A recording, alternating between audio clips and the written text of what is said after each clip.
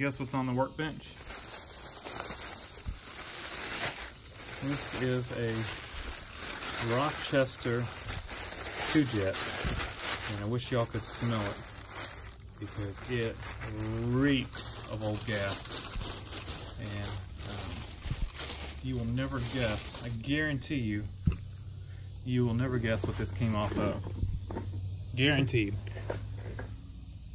Make your guess. Put it in the comment down below. I'll give you just a second and I'll talk about this thing, and then I'll tell you what it came off of. So it's a friend of mine, and he's had this vehicle for quite a long time, and it's been sitting for a while now, and he went to start it and it would not start, and he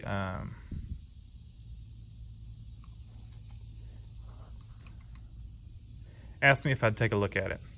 And I guess I'll go ahead and now tell you what it came off of. And we'll see if you got it right. You may get the engine right, but I guarantee you won't get the truck right. Oh, I just gave you a clue, it's a truck. So these originally came on, Chevy used these in the 60s, and I think they may have gone into the 70s, and they may have been in the late 50s on some vehicles, but the majority of the time when you saw them, they were in the 60s. But this came off of a Ford pickup, and it's either a 32 or a 34 Ford. I haven't seen it in over 10 years. He called me and said it had been sitting for a while, and he tried to get it running, and gas just poured out of the carb. So I know that the float's probably stuck, and he asked me if I'd take a look at it, and I said sure. So he brought me the carburetor, so I still haven't seen the truck in a while. And the engine that's in it is it's got a 283 in it, out of I'm assuming a 60s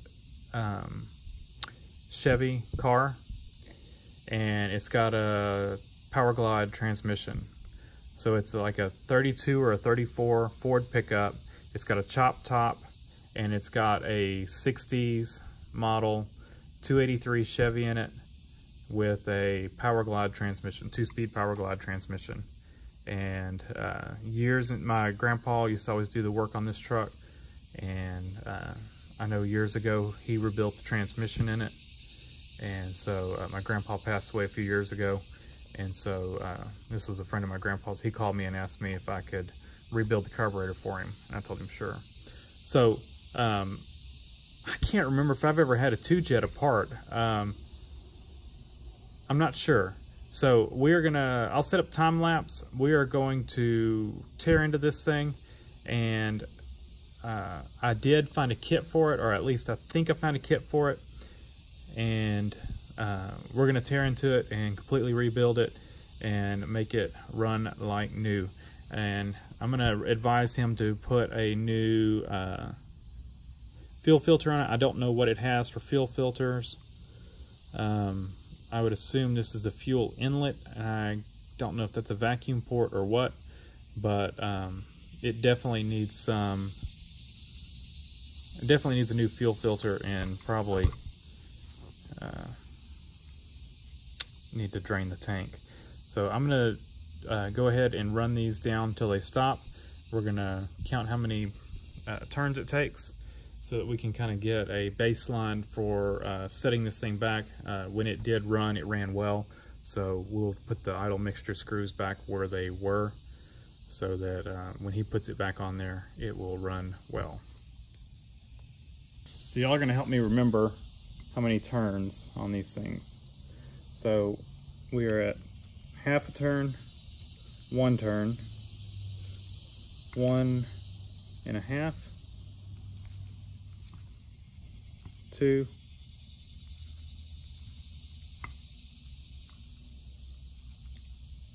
2 and a quarter, Well, we might have to count that back, but. And so when we go back, we will turn them in until they stop and then back them out that many turns. So we'll put that there. Do the same thing on this one. Ooh, this one's bent. Ooh, I do not like that.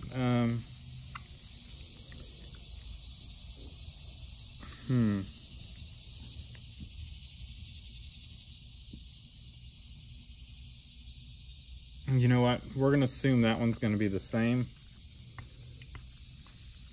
I would assume it would be. And we will... Man.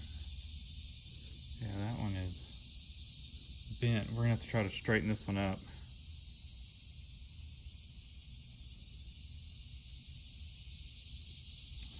We'll do our best to straighten it up.